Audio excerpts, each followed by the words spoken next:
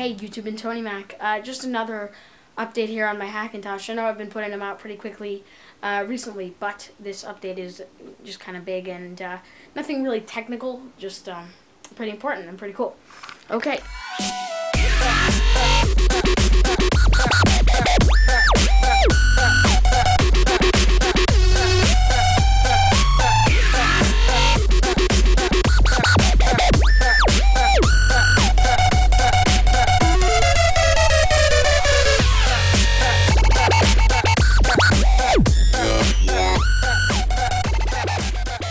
So, here is the probably now familiar Hackintosh setup. Let me just get this focused. Okay, but you can see it is dual screen, which is amazing.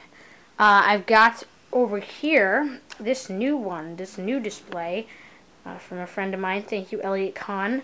It's a Scepter X20WG Naga, and it's I believe it's a 16 by 10 resolution. Yeah, 16:10 aspect ratio. I'm sorry. I think it's something like 1600 by.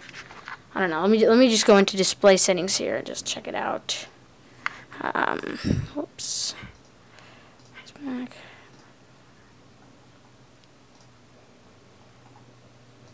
So you can see here in graphics displays, I've got it plugged into the GTS 250, and I'm keeping the 8600 GT mainly just for background stuff.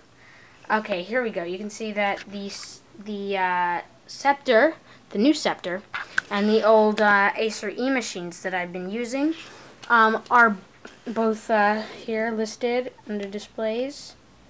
Now the Scepter is operating at 1680 by 1050 resolution at 60 hertz, pixel depth of 32-bit, just like the E180 HV, but the E180 HV is at 75 hertz. I don't know if that makes a lot of difference.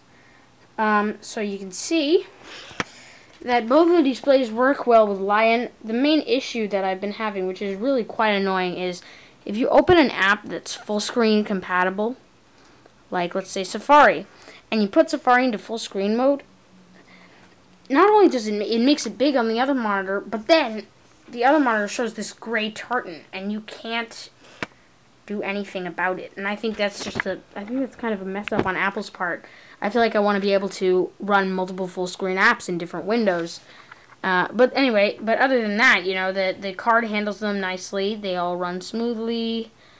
And I'm going to do more benchmarks with Unigine later. But anyway, that's it for the update. Thank you very much for watching. Bye-bye.